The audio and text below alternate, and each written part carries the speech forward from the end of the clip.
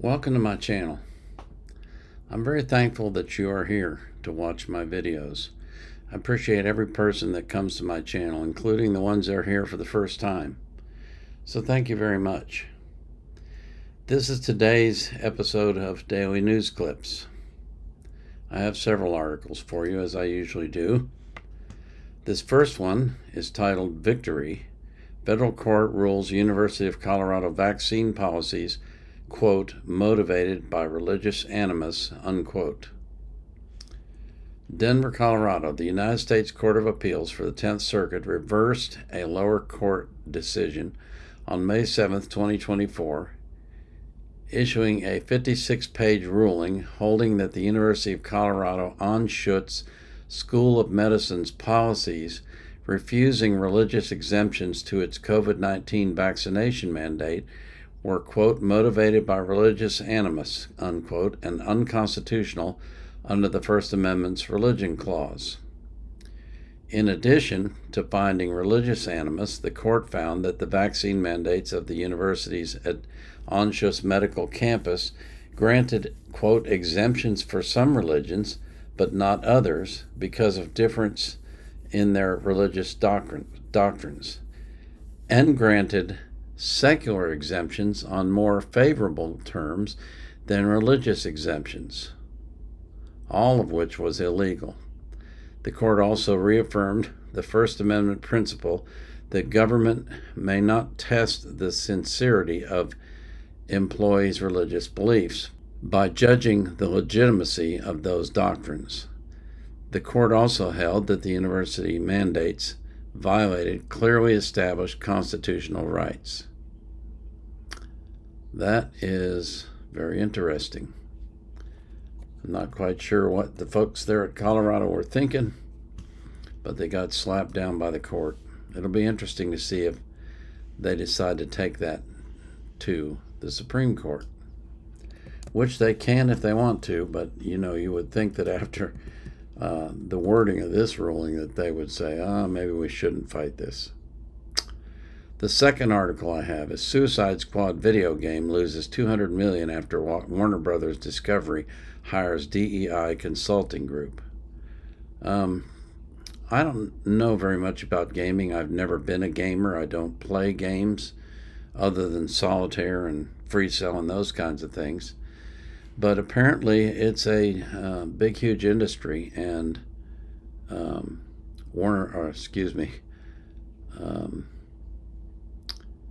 Warner Brothers Discovery lost $200 million on a game. I don't know how you lose money on a game. I don't understand much about gaming at all. But anyway, I just thought I'd share that with you. I thought it was an interesting development. This third item that I have is a video. It's a short video, but I wanted to share it with you because I just found it really interesting. Does there seem to be... So let's kill that and run it back to the beginning. This is produced by the Free Press, and it's their Ben Meets America series. This man named Ben is going around America, meeting Americans and talking to them. And there's one exchange in here, which I will stop the video when we get to it because it just absolutely cracked me up. But I thought you might find this interesting. Does there seem to be such a connection between reggae music and marijuana? Cannabis is a meditation element, and it's not, I'm just going to come out here and get high, lay down, and just like the old days, the stoner just sits around and eats. That's not. No, you can eat and listen to music. I was at the Dallas Reggae Festival, trying not to harsh everyone's vibe. How would you define reggae culture? It's just free spirit. Just be who you are, love. Always keep it one love. One love. One love. One love. I think what brought me closest to reggae is sharing hemp hats. Sharing might have been a stretch. I did in fact have to pay for this thing. Thank you so much. I love you, Ben. You seem great. The next day, I managed to find the one guy who didn't seem high on anything, let alone universal love. How do you think America's doing generally? Joe Biden is, I'm not going to make any disparaging comments to him, but I think you are. I know I'm not. I'm saying I'm not going to, but Joe Biden is a piece of shit. I told you to behave yourself today. What can America learn from reggae culture? To be relaxed with an open mind, not be so uptight. To learn, you got to be offensive, but not intentionally. You have to be offensive, but not intentionally. Yes. Like, I see you. I can assume that you're white, but that's not necessarily true. You can be... How dare you? So America needs to learn that just because you do something offensive doesn't mean you meant to? You meant to, because sometimes you're learning out of ignorance. This sure sounded to me like permission to start asking people about race. What do you think the biggest racial problem in America is? The talk about the divide. People just need to be people, you know, like, hey, love everybody for what they are versus, you know, polarizing everything. Do you think America is a racist country? No.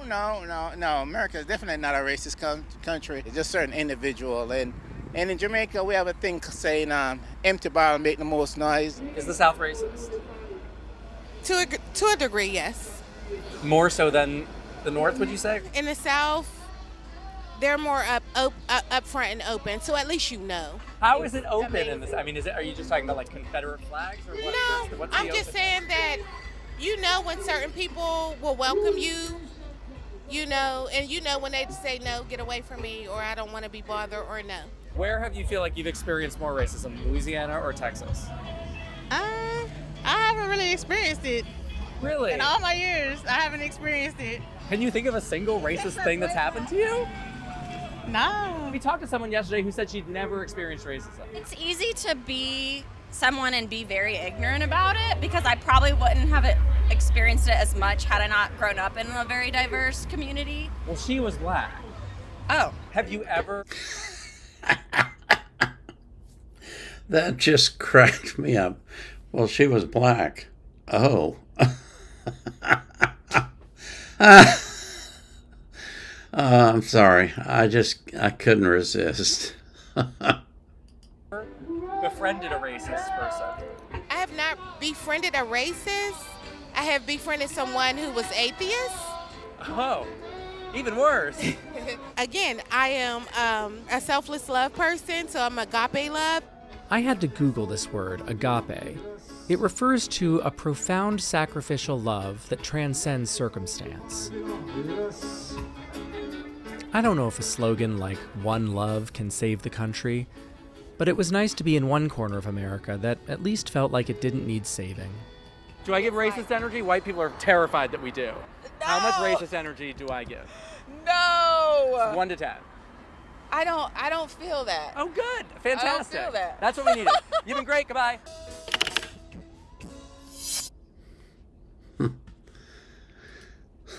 I just thought you'd find that interesting. And the final article I have is Soros and U.S. government behind the conspiracy theories and attacks on Twitter Files Brazil.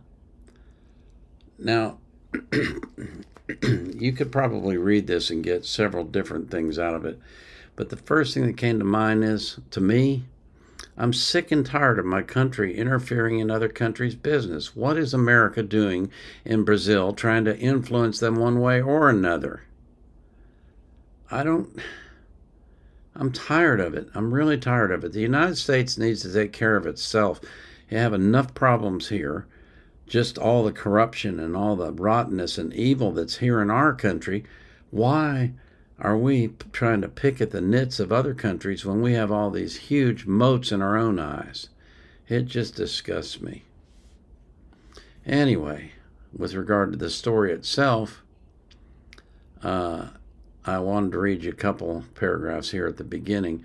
An extremist, imperialist, global conspiracy aimed at misleading the public. Could you possibly use any more adjectives there?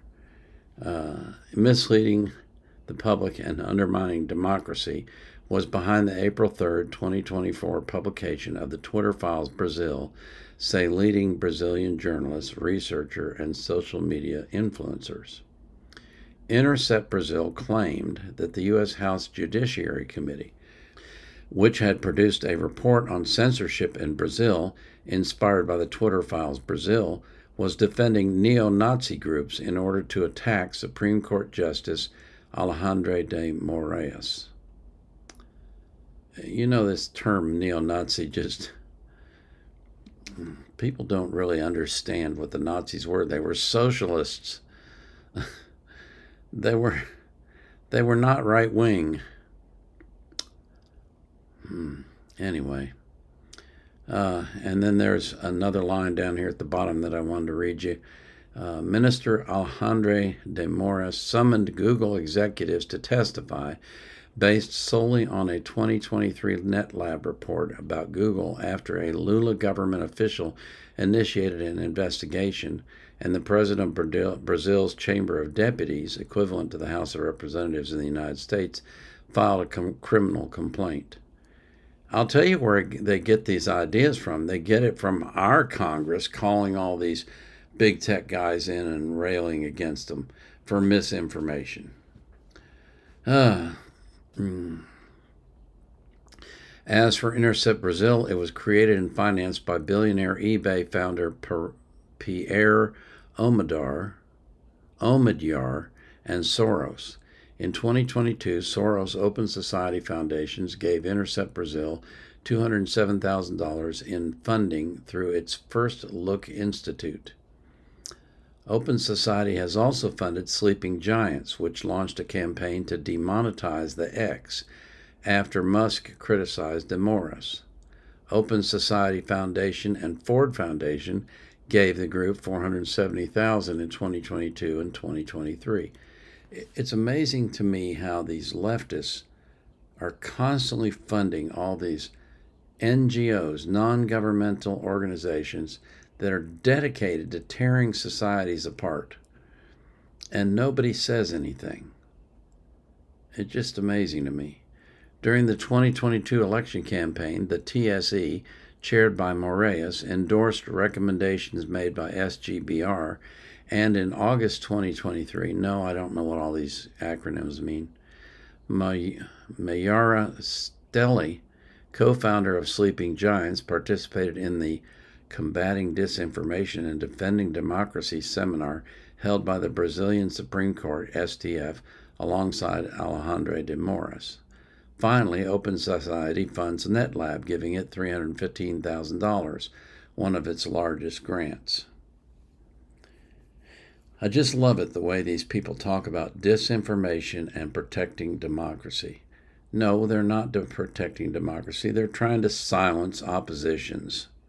They're trying to quiet the voices that are opposed to them. That's all it is.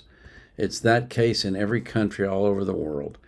What we need worldwide is we need free and open intercourse between the citizens, the ability to discuss issues openly and look at issues carefully and decide what the truth is and then base our decisions on that. That's what we need. We don't need all this so-called government help to protect us. The only thing we need protection from is our own governments. Anyway, that's the news for today.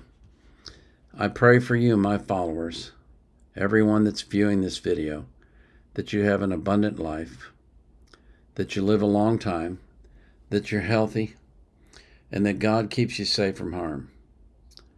I pray that He does the same thing for every person that you love. And I pray most of all that you be anxious for nothing, but in all things, through prayer and supplication with thanksgiving, you let your requests be made known to God. And the peace that passes all understanding will keep your heart and mind in Christ Jesus. This is the Vietnam Era Vet, out.